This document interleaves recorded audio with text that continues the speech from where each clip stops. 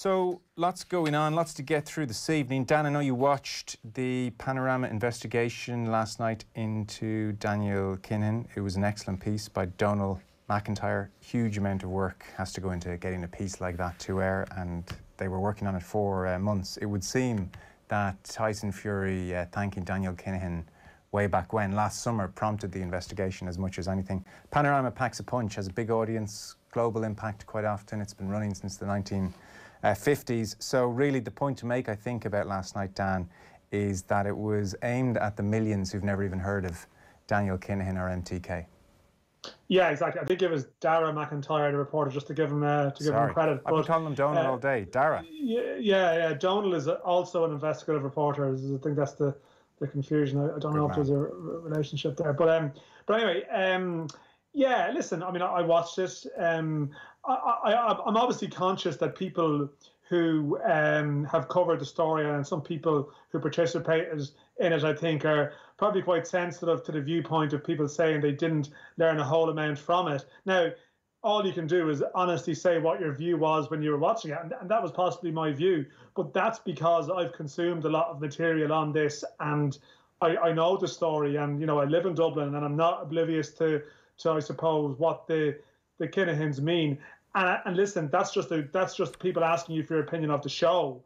But you've pitched it completely perfect there. In some respects, the views of people here about the show are sort of irrelevant, in the sense that this was about bringing it to a wider audience. It's about bringing it to people who maybe aren't curious about it, or weren't aware of it, or, as you say, maybe only became aware of it in the aftermath of the Tyson Fury comments. And it appears to have stimulated a degree of debate, and it was a very well put together piece of work, and it's an important piece of work. And we'll see where it goes. I mean, it's probably hard for people not to be frustrated by it. I mean, today I'm seeing like okay, I'm not a boxing fan, so I'm not hugely invested in the future of the sport. But people who are obviously, this is breaking their heart. And from a very neutral perspective, I'm just, every few minutes, I'm seeing idiotic comments from some boxer I've never heard of sort of come onto the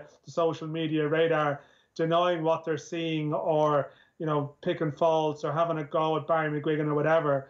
And it's pretty horrific stuff. But obviously the fear with all this is that people just get so worn down by it that they just obviously tune out of the sport completely. And obviously there's a massive element of that and what's happening here. And this is obviously why some people who care so much about the future of boxing are so angry and beaten down, because they can see that this is a big part of sort of killing the reputation of their sport. And I don't know what you lads thought about it, but certainly that would be my take on it. It's important, but it feels like, I don't like making comparisons or whatever, but it's almost like a couple of years back, people have just had it with cycling because of things that happened in cycling. I know it's a very different type of thing. I mean, this is far more serious, really, way more serious. From cheating to win a race is like, this is another level of stuff. But it's more the general reputational damage thing that sets in, that people just tune out of the sport completely because they just think, I'm done with that. Yeah. And that's the problem. I had a look today on UK media just to see to what extent a splash had been made. I mean, you wouldn't want to overstate it either. It hasn't been stop the presses territory. I had a flick around various websites, for instance, say The Guardian.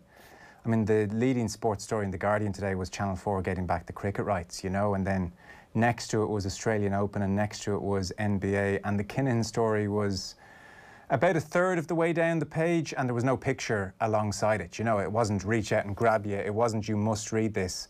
I think to be fair, BBC, Joe, yeah? No, just to be fair in that, I think that there was a bigger story maybe 24 hours earlier, because did they get a release of the documentary early? I think there was some stories in advance just on positioning. But no, I do take your point, sorry, but I think you're probably right broadly, but I think that might explain it a bit. But it's still the fallout. It's still the general public have just watched this. What are you giving them the next day? Where are the opinion pieces? Where are the all that stuff that should go with a story like this? BBC Sports section by today. Okay, so let's take your point. I know it was maybe bigger in advance to drum up publicity, but today it has dwindled to the fourth row of stories down. And it was a BBC production, and in fairness, there's a good picture of Fury and Kinahan, and you'd be inclined to click on it, I think, but only if you're scrolling all the way down. And then, the London Independent had a look. It's over halfway down, it's not a big picture, and it's right next to a story about Carlo Ancelotti being pleased with some new signing or other. So it's not stop the presses, everybody, we've got to address this right now, which is a bit disappointing because in 2 days' time it will have disappeared completely. And the overriding sense you have a day on, and the one you'll certainly have in the coming days, is the ultimate problem with all of this, which is that there is no governing body to go to. So if you take Panorama, and they have done investigations into football bungs or issues with FIFA in the past, the next day and for the days after, everybody knew where to go. There was a governing body to go to and say, this is not acceptable. So what are we doing to sort this out? And there's nothing in boxing. It's why boxing was vulnerable to this hostile takeover in the first place, and it's why boxing is not going to be quick to get rid of this problem, because there's just a mishmash of various bodies, WBO and WBA and all these guys who sanction fights, hand out belts, and that's kind of their lot taken care of, and that's where we are. So it's great work, and there's more awareness. But in terms of how significant is this? There's a lot of people today coming on and saying, oh, this is really significant. I'd be less sure, to be honest with you, Dan. I hope I'm wrong. Well, I think the problem is some of these Panorama investigations say, and this is a horrible pun as such, and it's not to be, but there's a smoking gun aspect to it. There's something amazingly new has been produced, but really what it is, all this information to some degree, and this is about bringing it to a wider audience, but it's been out there before in the sense that people in boxing, the officialdom in boxing, all the people who make decisions, this has all been brought to their attention before, because a lot of them, a lot of the key people in boxing are obviously promoters and people who have been involved in this, who've featured in it, and they've already basically made their decision about how they view this. If they really thought that this was a really serious matter, they would have taken that action before. And a lot of people have just made their decision to lie in that bed. Yeah. And that point has already been reached for a lot of people. So you're waiting for okay, I feel like you're equating it with other stuff, and you don't want to be inappropriate, but you see how say things unravel, stories unravel with other associations not far from here, and sometimes it's a sponsor pulling out, or these are things that trigger a domino effect, or sometimes it's the political world getting really, really involved, in a sense. But there's no real momentum in that direction, and I think all the people who have that power have already faced their decision, and they've decided to go the way that they have.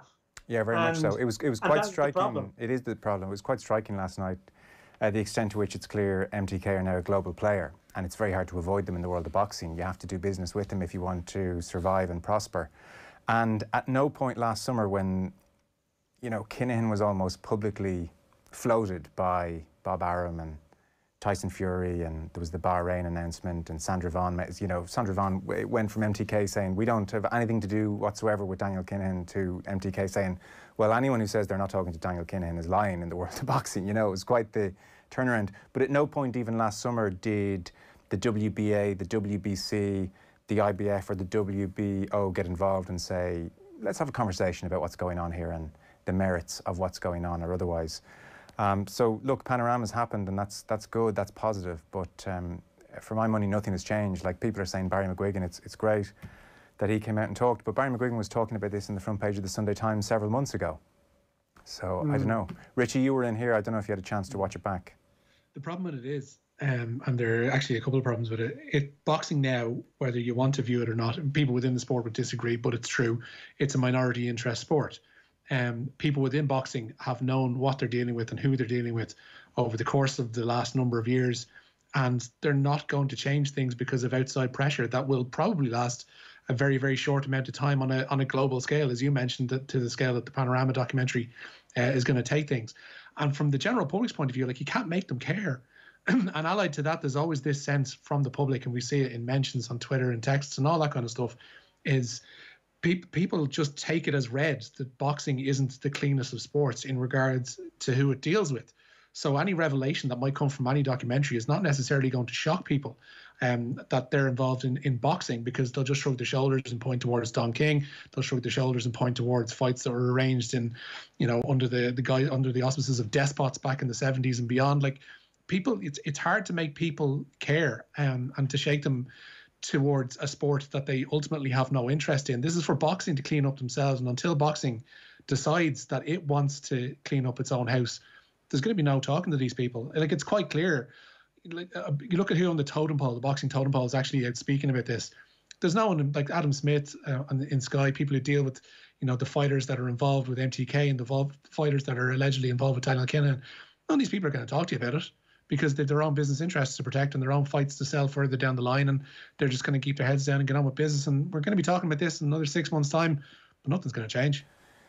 Yeah, it's hard to disagree with much of that. I mean, I think the Irish public do care about this story for obvious reasons, but beyond that, I'm not sure. I mean, and really, take an equivalent. How much would the Irish public be exercised if there was a Ukrainian man involved in organising fights with a dodgy past? How much would we really look into it or get involved? I don't. Well, but you can also look at, sorry, Richie, Yeah, from this standpoint, like, you look at the goings on that there've been, and Kieran will probably talk a bit about this later, maybe too, that have been going on with the Amateur Boxing Federation in AIBA, which Irish boxers would have a lot of touchstones with, because we're involved obviously in a lot of amateur competitions. We've quite a successful amateur background, and we have come face to face with the less than clean nature of AIBA at the 2016 Olympics. So their background and the people running that organisation has come under more scrutiny recently as well. But there's nothing about it here, because ultimately, like you say, you can't get the Irish public to care about some random Armenian lad they haven't cared about because he might be a bit dodgy in his own country. You're going to struggle to get American people to care about somebody whose reputation isn't necessarily clean. In Ireland, similarly, people in Mexico to care about it. It's a huge global sport. Yeah. And this country is a very tiny part of it. And to get people to care about the guy who may or may not be involved in the arranging perhaps of fights in a way that's hard to describe, it's a difficult story to make the wider general public care about. Yeah, I think the only way it might have blown up this time around would have been through the broadcasters, but given what happened last summer and then the Kinahan announcement that he was stepping away from negotiations, I think in the eyes of Sky and whoever, that's full steam ahead for the Tyson Fury Joshua fight. Sorry, Don. Yeah, no, I just said, at the same time, I would be wary of being too downbeat and saying this is, this will go nowhere, because sometimes you have to hope that there's enough journalism and questions going on to keep pressing and pressing. But I suppose what's the definition of a victory on it? To me, there's just an essential sadness about the whole thing. You can look at individual boxers and see some of the stuff they're posting, and you're thinking, God, you're an idiot. You're just thinking this is incredible idiocy. And in some cases, it's no doubt true. But obviously, in other cases, there's boxers who believe what they're saying, or come from backgrounds where they really need the support they've been given. And there's a sadness in the fact that a lot of them are coming from the type of communities that are ravaged by, the actions of sort of certain groups, and but there's also a sadness as well that we've seen. You talk about the Olympics in 2016, Richie. We have recent Olympians,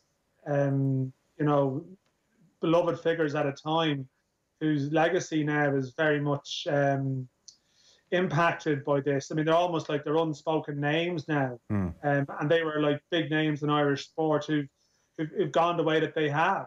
Yeah, and that's. That's just a real sadness, but I mean, they've made the decision they have. Let's move on. We have Kieran Cunningham with us and Neil Richmond. They're going to join us around 7:30, and we'll hopefully tease things out with the two lads. We'll kick off the news round on Off the Ball and News Talk. It's with thanks to Gillette. We don't just play the game, we change it. Gillette, made of what matters. Richie, you're starting with Paul O'Connell. Is this going to be like the Roy Keane thing now? Is every Tuesday going to be a Paul O'Connell press conference?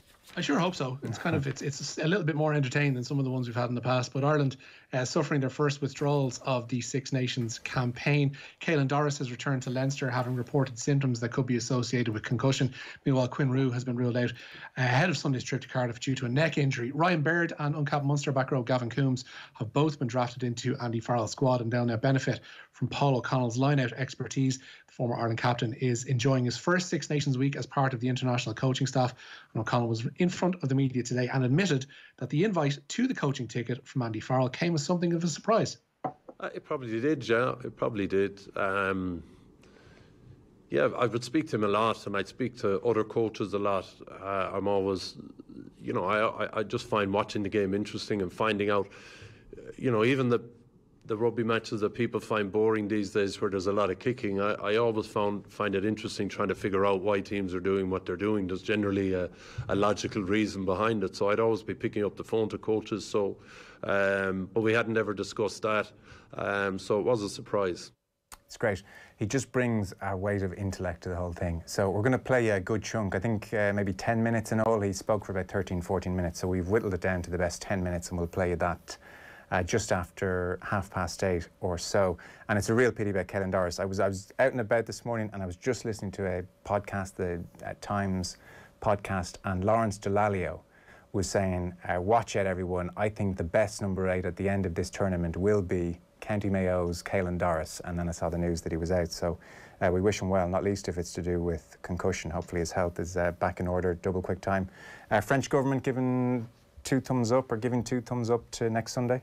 Yeah, thumb and a half, we'll say. The French involvement in the Six Nations beyond Sunday has been given the green light by their government today. They've been seeking assurances regarding player safety amid the pandemic. The French squad currently preparing in Nice in a bubble of 31 players. That's been reduced from the initial squad named by Fabien Galtier, which has suffered another withdrawal today. Hooker Camille Shah has been ruled out of their first 3 games. He has a calf injury. They're into the second half in 2 of tonight's Premier League games. In the battle of the bottom 2 at Bramall Lane, it's currently Sheffield United 1, West Bromwich Albion 1. West Brom putting themselves ahead through David Phillips just before half-time. Sheffield United, the hosts, putting themselves back into the game shortly after the break there. Meanwhile, Wolves have completely turned their game with Arsenal in their favour in the past few moments. We'll hear about the latest goal in that game at Molloy from Abigail Davis. And Wolves have turned this game completely on its head. Moutinho with an absolutely incredible long-range strike. He couldn't have struck it more sweetly. And the outstretched Leno in the Arsenal goal had absolutely no chance. Wolves clearly buoyed by what happened at the end of the first half. They've completely dominated the start of this second, and they're looking really, really good now to get their first win in the league in 2021. There you go, Abigail Davis there. We can also hear about those couple of goals we've had so far at Bramall Lane. Sheffield United up against West Brom. Here's David Eason. Sheffield United 1, West Bromwich Albion 1. The Blades back in this. The thin hopes of the rest of their season hanging on this final 45 minutes of this game.